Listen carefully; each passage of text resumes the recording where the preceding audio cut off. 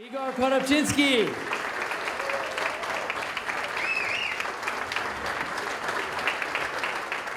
Good evening, everybody. I'm sorry my English is not so perfect, but I try to explain how I started to do gymnastics. It was a long, long time ago. It was 1976, and the first time I saw Olympic Games. And then I saw Andriano and high bar. And then turned around and, hey, Mom, I want to be like Andriano. She said, hey, are you kidding? Yes, everybody knows right now I'm not kidding. That's true story. For me, he was whole time my life. He is legend. And then I'm starting to do gymnastics. Thank you for Nikolai. He is passed not with us. But this man changed my life. And then my gymnastics, all time I want to be like Andriano. That right now I'm here. It's short story, but this is true story for my life. You know how I was feeling. I want to share my feeling with you, my friends. Yeah, and thank you for you especially, Nadia. Thank you for inviting for International Gymnastics Hall of Fame. I'd be proud to be here because here is best of the best in gymnastics in the world. Yeah, this is really, really famous for me and also for my families. Thank you for Inas. Yeah, thank you for Vlada. This is my family all time helps me. And then I want to say thank you for my coaching.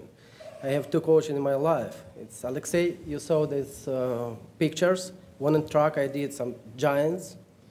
It was social system. It's 1st of May, it's one of the celebrating for big day in labor, yeah.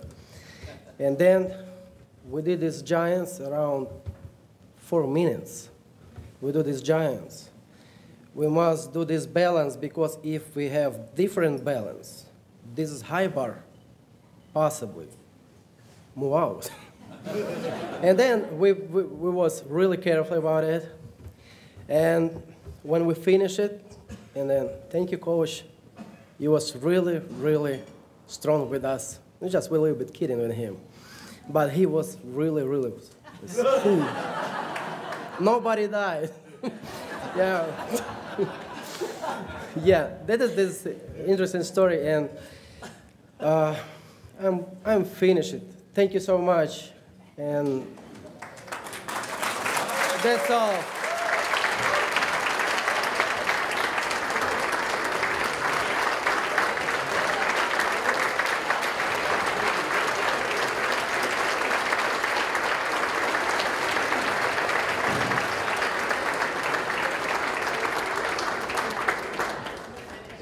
It's such a big international family, so it's so wonderful to have friends from China and Ukraine and Romania and Belarus and all over the world. And we're united by this pursuit of excellence in gymnastics. And so when you see an elegant champion like Aurelia Dobre from Romania, or see a rock star from Ukraine doing the high bar on a truck. Did you see that?